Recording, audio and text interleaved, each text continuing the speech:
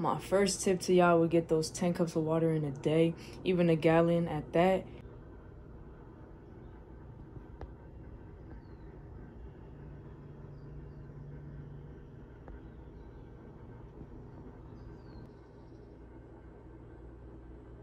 My second tip is to eat your fruit and store your fruit correctly. I know a lot of people don't like buying fruit because it goes bad. You know, it doesn't really last long. But if you store it correctly, you know, you buy the right amount as you should. You know, fruit you should only buy for a few days. Don't buy a week, 2 weeks worth of fruit. Fruit you should be buying every few days. So make sure y'all eating your fruit, storing it correctly, washing it. As y'all know, the fruit we get in the States isn't as fresh as fruit maybe in the islands and other countries, all those exotic fruits. So really make sure you wash your fruit thoroughly with water. And I also recommend doing an extra wash with this vegetable fruit wash from Trader Joe's. And I'm sure there's many more alternatives. Yeah. So making sure you watching what you eat, because at the end of the day, we are what we eat. Consuming lots of water, because all of those other sugary drinks, energy drinks, really don't do good for us at the end of the day and in the long run. They may help in the moment, but they really ain't good for us. And third, you want to make sure you know, storing your fruits and greens correctly, because I feel like that's also the thing that unmotivates people to eat healthy, is that, you know, healthy things do go bad faster. So you just got to make sure you're storing them properly. Get your glass containers, no plastic. Buy what you need for the few days. Don't buy for weeks and months. Only things you need to stock up for weeks and months is like canned goods, stuff that can't go bad, you feel me? But other than that, y'all, do your research. Really take time out of your day. Get a little notebook, get notes on your phone, and do some research. You will be on mind blown. And you don't have to even be vegan, but just reading articles like this, seeing ingredients to avoid, seeing what they're made out of, seeing ways to maybe lose fat around the body, what causes lots of fat, you feel me? Food and ingredients that causes cancer. You know, like, do research on stuff like this. Write it down in a book, write it down on your phone. You know, make sure you're writing it down, because it gets instilled in your head better than just reading it. And do your research on these health and lifestyle changes, y'all, because this, at the end of the day, will make you feel better. We have full control of our life, Dopey fam, and that's like the realest shit I could tell ya. Man, if your days start off rocky, hectic, there's something you gotta do to change that. Whether it's in, you know, the way you think, the way you move, speak, and especially our health lifestyle, what we're consuming, eating, that really has the biggest effect on us, more than people know. You know, we're all natural. Our bodies are natural. We're like, you know, earth beings. So if we putting in things that aren't natural and shit, you know, we're gonna feel it at the end of the day. So anyways, y'all, in order to be our best selves, we really got to get on top of our health and be the best versions of us.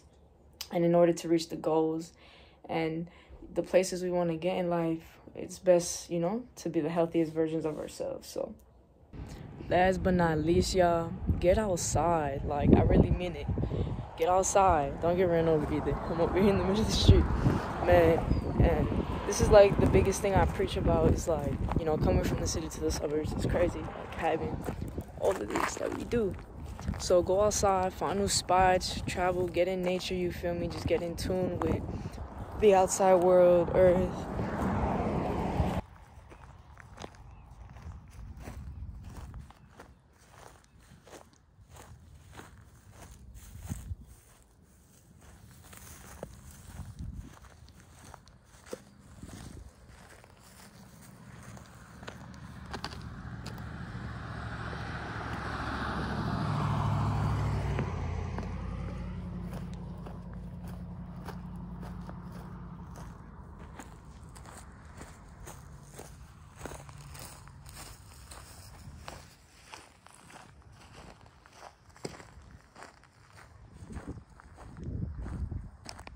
These trees are so soft. I don't even know what the name of these Johns are called. If you do, please comment down below.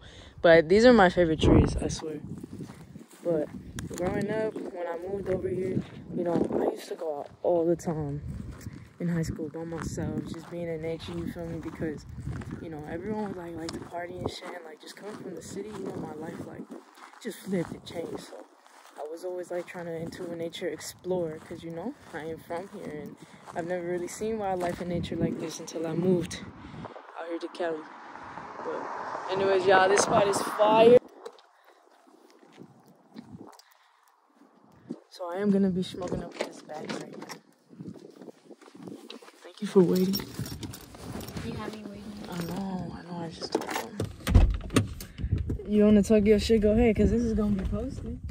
Guys, she has me in the middle of nowhere, and I'm starving, and I offered to pay food. Yeah, she's capping. She never once said she wanted to take a nigga out. Alright.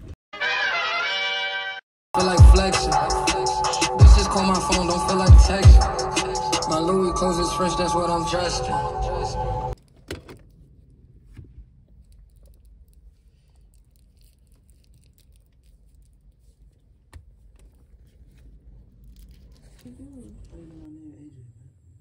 What the hell? They said AJ. That might be a nickname. I'm scared of that one. Okay. I'm eating the lollipop and I'm thinking about the bug. The fucking bug it comes from. That's just crazy. I ain't trying to fuck with nothing with red 40 no more. But that's like the most natural red color. Fuck that. Nah, fuck that. I ain't fucking with it. Anyways, y'all, what's poppin'? We back updating y'all a little bit later.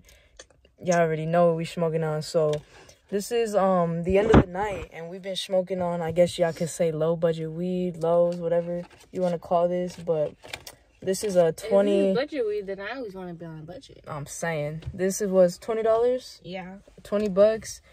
Depending if there's tax, no more than 25 out the door. And I've been fucking with this Galaxy Mints heavy. I mean, Elion never disappoints, so I wasn't surprised. And then I didn't get too much videos, but we got to smoke some Feels with my sis. She came through. This is also some lows. $12 for a 3-pack. That shit was pushing. But right now we're gonna smoke up some more in the night. But to answer y'all questions, does low budget weed hit? Fuck yeah, it do. Price don't matter. Just like price and weed percentage, they don't matter.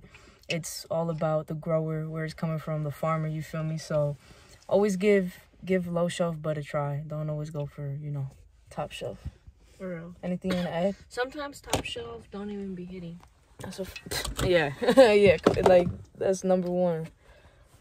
Yeah, like, stay away from those dispensaries where the bud tenders only recommend you, like, the highest stuff, like, you know? Or the ones that ask you, like, oh, are you on a budget? Or, like, what's your budget? Like, where I went, they didn't even ask me, like, what's my budget? They just recommended me, like, the best. That's facts. Yeah, so if y'all haven't hit a dispo, if y'all do go to dispos, that's just some tips right there when you go into a dispo to look for. That's a very key point, shawty, for sure. For real, because I always notice that it doesn't hit. Like, I'm always telling them, like, it was alright, but I like this one better. Yeah, you could add something better. Shorty gonna light this up for me.